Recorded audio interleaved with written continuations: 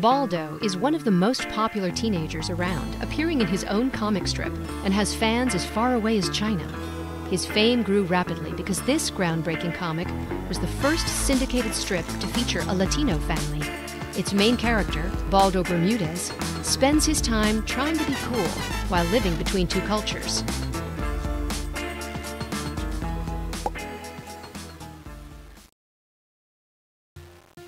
Baldo is a daydreamer with an overactive imagination.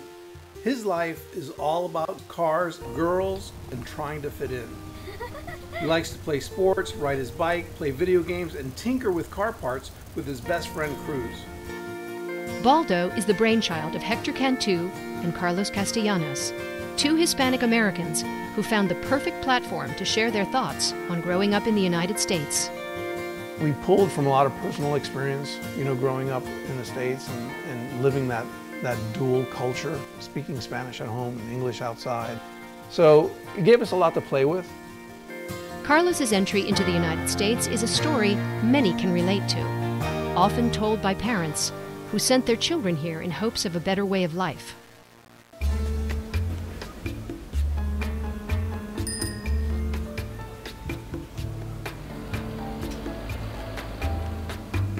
I was born in Cuba in 1961, was when Castro was taking over, and my parents were trying to get out of Cuba. They didn't allow them to get a visa, they gave me a visa. My grandmother was living in the States, in New York, so they arranged for her to be in Florida, and they were going to put me on a plane with a complete stranger and have her deliver me to my grandmother once I was in the States. I was 8 months old when they put me on that plane.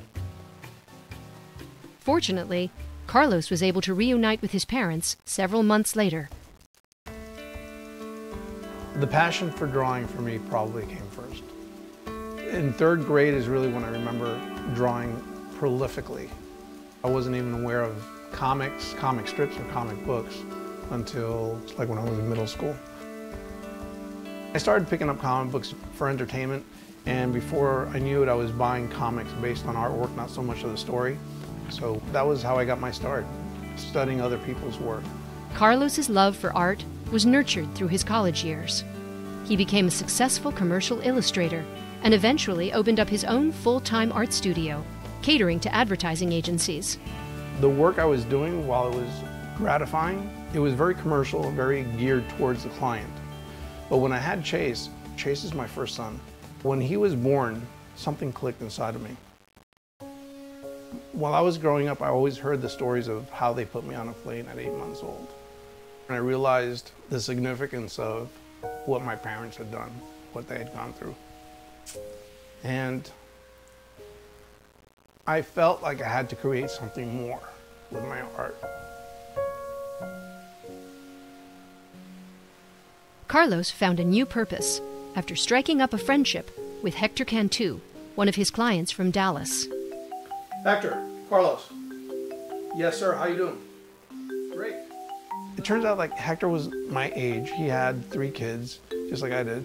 And I was Cuban American. He was Mexican American. He had a love for comics and comic books and was raised on Mad magazine, just like I was. And I don't know where it went or how it began, but one day he just called me up and said, "Would you be willing to work on a comic strip together?" And he wanted to see cartoons or stories or storylines that kind of depicted him growing up.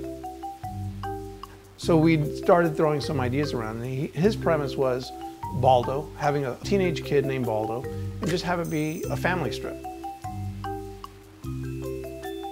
We worked on it for probably about 6 months, and we went ahead and submitted it to the top 6 or 7 syndicates at the time. A syndicate can annually receive thousands of submissions from which only 2 or 3 might be selected. Surprisingly enough, a couple of months went by and we heard back from Universal Press. Baldo launched in April 2000 and was Universal Press's 4th largest launch, behind Calvin and Hobbes, For Better For Worse, and Boondocks. It was pretty exciting. Baldo was the first Hispanic family in comic strip pages, and we launched to almost 100 papers. I think it was like 90 something. So not a bad way to start off the race. Baldo was an instant hit, and the timing was perfect. as the 2000 census showed a surge in the Hispanic population. It was really satisfying to know that something that we created was so well received, nationwide. Baldo's popularity has steadily grown with its readers. Today, this trend-setting comic appears in over 200 newspapers worldwide. Not bad for a teenager just trying to be cool.